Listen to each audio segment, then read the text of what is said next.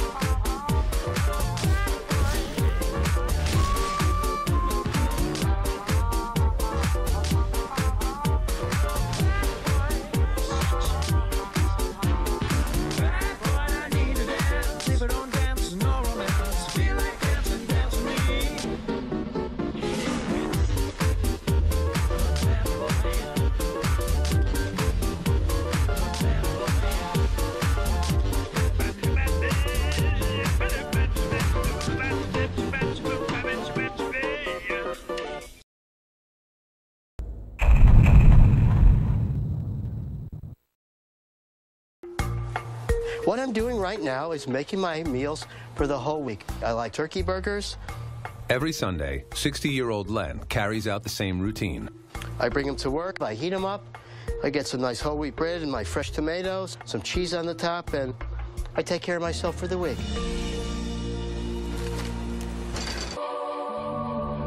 His obsessive behavior has rendered his kitchen useless, and the rest of his 1,000-square-foot home outside of New Haven, Connecticut, barely functional. Everything's in excess. You know, I look down at stuff and I can look right through the dirt and whatever it might be. I don't even see it, or I don't want to see it.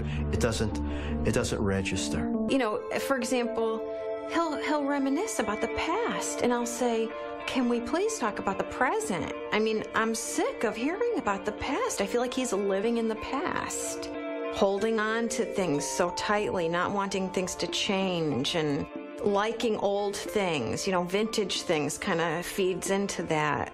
I don't see myself as a hoarder. I see myself as in a strange way, some kind of a savior of history, and I got it all in my house. And it makes me, and it has made me feel, I don't want to say better, but different. Have a look at the beautiful... I just haven't been in here... 15 years, 20 years? 25 years. 25 years. I'm 35. Right. Yep. There's the cleanup list you left me.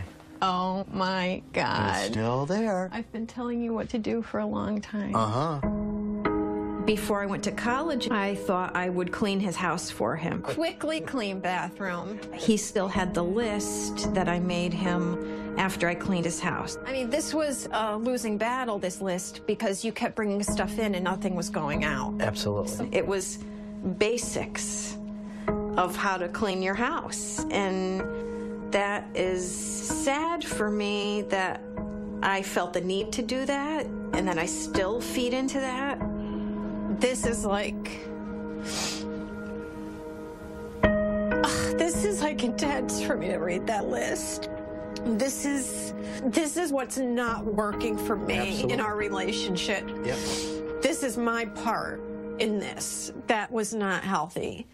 I feed into his looking for guidance, and I am really quick to give advice and tell him what to do, and that pissed me off. It doesn't seem like a two-way street. He just wants to take and not give. I fed right into it. Boy, oh boy, what a lucky guy I am to have a child that'll take care of me when I need to take care of myself.